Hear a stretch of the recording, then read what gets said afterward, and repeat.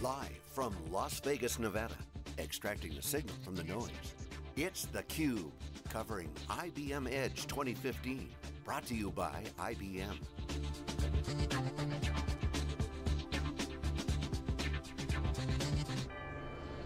Welcome back to theCUBE, here in Las Vegas. This is SiliconANGLE TV's premier broadcast. Go out to all the big industry events, help extract the signal from the noise. We're of course here at IBM Edge talking about things like storage, power, Z-series, middleware, lots of different technology really sit at the basis for a lot of companies around the world. Really happy to have a couple of practitioners here with us on this segment. It's Coriell Life Sciences. We've got Scott Megill, who's the CEO, and Stephen Kradel, who's the Director of Product Development. Gentlemen, thank you so much for joining us here on theCUBE. Thanks for having us. Good to be here. All right, so Scott, obviously, Coriell Life Sciences, explained that you're in the life sciences business. Can you just give us kind of a quick thumbnail, the company, how long you've been around, and Sure. what parts of the business you're in? So we're a healthcare company that utilizes patient DNA to help physicians understand what drugs will be efficacious for the patient, which ones might cause them harm. So we are a fairly recently formed spin-out from a 62-year-old nonprofit that's been operating in the Philadelphia region in the areas of personalized medicine and biobanking and a whole host of other research projects. About 3 years ago, we spun out Coriell Life Sciences as a commercial endeavor, focused on taking a lot of the intellectual property that had been created through a research project that had been running for about 10 years at the Institute. And we figured out how to take genetic information and really meaningfully use that now in the clinic so that doctors understand which drugs are going to work and which ones aren't, which is an amazingly difficult problem. Great. Stephen, can you give us a quick sketch of the IT organization inside Coriell Life? So absolutely. So one of the great things about being part of a startup like Coriell Life Sciences is the opportunity to build things cloud first from scratch. I'm happy to say we have 0 on-premises data center. We have a lot of focus on software. We're taking a close look at Bluemix for platform as a service. And really from step one, we have an environment that can scale up and down as we need it to. With fully integrated backup and resilience.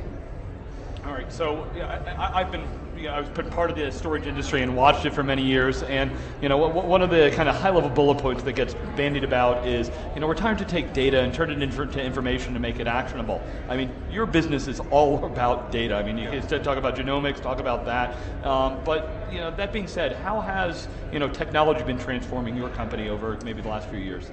Yeah, well, I think we're just now getting to the point where all of the data that's out there as it relates to risk information for medications and medication regimens can now finally be brought together in a way that's meaningful to doctors and is more holistic than I think it's ever been before. Certainly the genetic information is huge. I mean, there's an awful lot of data that's produced when we do a genome screening for an individual, but that's really only a piece of the puzzle because your genetics don't tell the full story. When you take a medication, it's likely you're taking more than one. By 65, the average person's taking 8 medications, and it goes up to 17 by the time you're 85. So what's really important is to start to bring in all the information from all of these other sources, not just the genetics, but how these drugs interact with each other, how they interact with the particular patient demographics. If you're over 65, some drugs are contraindicated. If you are taking drugs that cause dizziness or cognitive burden together, that can cause slip and fall accidents at a high rate. So all sorts of variables have to be taken into account and pulled together in a way that's actually meaningful and easy to use for physicians. It's a massive big data challenge beyond just the genetics, and that's really where we've focused our attention, is to try to rationalize that process for physicians. Yeah, so maybe you can unpack a little bit for us. There's, huge amounts of data. We know that, doctors would have to spend, more hours in the day to try to keep up on what's going on there. How does the technology and the people, work together, and how does your company help there? Yeah, so on the genetics side, we have a process whereby we curate medical literature to understand gene-drug associations. So take, for example, Plavix, which is the second best-selling drug in the world. So Plavix on a population basis, it doesn't work for about a third of the people that take that drug. They're either non-responders to the drug, or they're ultra-rapid metabolizers, and so they flush it out of their system before it can actually activate and take effect for them. But without understanding that genetic component for that individual, doctors just prescribe it as usual, and a third of the people get no benefit from it. So what we've done is to curate all of the medical literature as it relates to Plavix and the genes that are responsible for the metabolizing of that drug, and we've created algorithms that can take raw genetic information from a patient and turn that into actionable physician advice. So we do a simple buccal swab test of the patient. It's a Q-tip rubbing on the inside of the cheek. That gets sent off to a lab. They return back to us the raw genetic information, and we use this technology infrastructure and all these algorithms that we've built up to turn that into an actionable report for the physician. And that's really something that would have been, as you say, impossible for a physician to do on their own. Yeah, so Stephen, I know just as an observer out there, I've heard how much technology is changing so fast. The cost to just sequence a genome, how long that took and how much we had to do is, just dramatically changed over the last few years. Went from, only the mega rich or, certain corner cases to, we're talking, real soon we should be able to, sequence everyone. Can you, how do you look at that from a product standpoint, from a technology standpoint? How does that impact what you're doing at work? Absolutely. So what we need to maintain is flexibility as the scope and depth of the source data evolves. We need to be able to react very quickly. Perhaps one day we can tell you what your risk of thrombosis is. The next day we can add on to that and give you 3 or 4 other answers that are derived from that as we supplement with additional patient data. So from the technology standpoint, we need to be extremely modular to say we don't know exactly what the shape of the input data will look like. It even drives us towards sort of a document-oriented view of the data. But in effect, we need to be light on our feet, modular, and that's what we've striven to build. Yeah, flexibility has to be key from an organization overall. How do you manage this change? How do you plan for it? I think drug development is typically measured in years. Sure. IT projects are shrinking as to how fast they can change things. How does the company keep up and keep ahead? Yeah, well, I think the good news is we've got Steve at the helm here, who's been able to build an infrastructure that has allowed us to be incredibly agile with changing in really any number of different facets of touch points that really inform our business. So it's not only changes in how we can sequence individuals, so as you say, the cost of a genome sequence has plummeted to the point where it's now almost daily practice.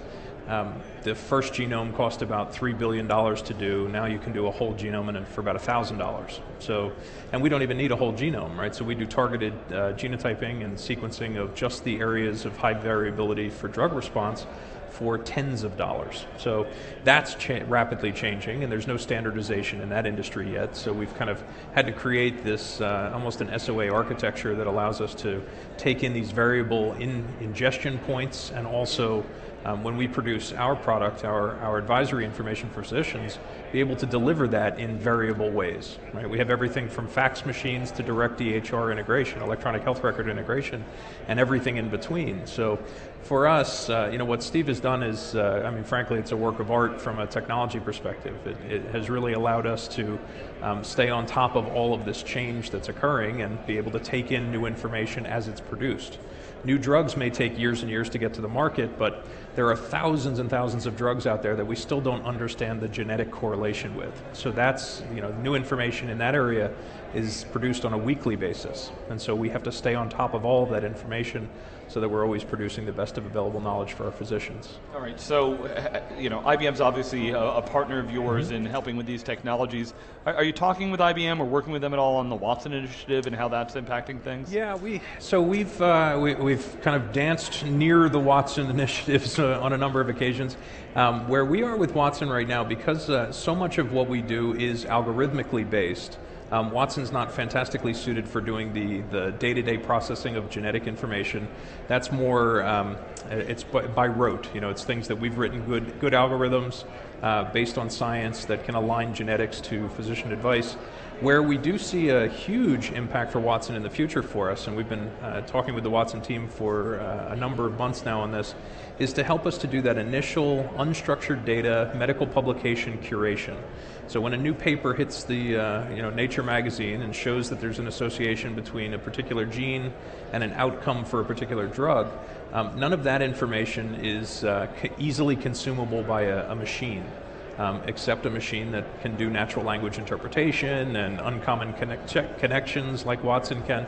So we're thrilled with this idea that in our future is likely a Watson implementation to speed along this essentially product development cycle for us on the gene-drug associations. Yeah, I'm curious how the knowledge that you gain through what you're doing, how much of that is what you do internally versus what can be shared kind of industry-wide. If you talk about things like drug interactions, I would think that there's tribal knowledge that could be shared. Yeah. I mean, we because our legacy is really from the medical research area.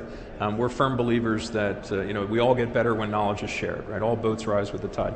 So for us, we participate. We're one of the founding members of the Global Alliance for Genomics and Health, which is really focused on sharing genomic information for the purposes of research and discovery and all that. Because quite frankly, there's not enough money in the world to do clinical trials on every potential gene-drug association. What we really need to do is really data-driven discovery work that can only happen when we have very large data sets. And that only happens with collaboration. All right, so we've only got a couple of minutes left. How's the technology helping you? And what's kind of the white space if you kind of had a wish list and said, talk to the executives here at IBM or at the other big companies, what would you look for to help you do your job better? Well, on a purely technical side, I think we're seeing all the evolution headed in the right direction. Containerization is something that we're very interested in. Some of the talks this morning talked about I/O and parallelism, and that's really a big driver of our architecture. We're not so much bound up and reliant on increasing clock speeds of the microarchitecture. We're oriented towards doing a lot of work in parallel, seeking out a lot of combinational alternatives for a drug regimen, for example. It's almost like the traveling salesman problem, where you have almost an unbounded number of alternatives. That's our focus. So you hit a hot button of mine, containerization there. So are you guys using microservices today? Are you using container technology? Yeah, we're definitely headed in that direction. We have a pilot microservices architecture with RESTful APIs. All right. I guess last question I have is, what brings you to a show like Edge? I think you've been to some other IBM shows, first time at Edge. What's your thoughts so far? What advice would you give to your peers as to why it's advantageous to come to a show like this? To come to shows like Edge, it's when you get this kind of mind share together and you focus on one particular area of technology. It's amazing just how much variety there is out there in the field, while at the same time having commonalities between the different industries. So we can talk about our application of these technologies in healthcare, but it's extraordinarily similar to what other people are doing in the banking industry or elsewhere. So there's a nice birds of a feather feel for having the conversations over cocktail hours and certainly in the sessions that I think start to energize people around these various technologies. So it's been great. All right, Stephen, I want to give you the last word. If you had any recommendations for your peers as to what you've gone through here, and any things you look back and say, oh, I wish I'd known that when I started with some of these technologies, or road bumps that they should look out for. I guess as a general piece of advice, I would recommend it to really focus on containerization, on repeatability, no special snowflake servers. And if your environment blows up, you should be able to rebuild it quickly, and that's been a big focus and an excellent learning experience as well. All right. Well, guys, huge changes in your industry and throughout the whole industry. So, Scott and Stephen, really appreciate you coming to share your study with our community here. And please stay with us. We're going to have a bunch more interviews here, day 2 here at IBM Edge. I'm Stu Miniman with Wikibon.com, and we'll be right back after this quick break.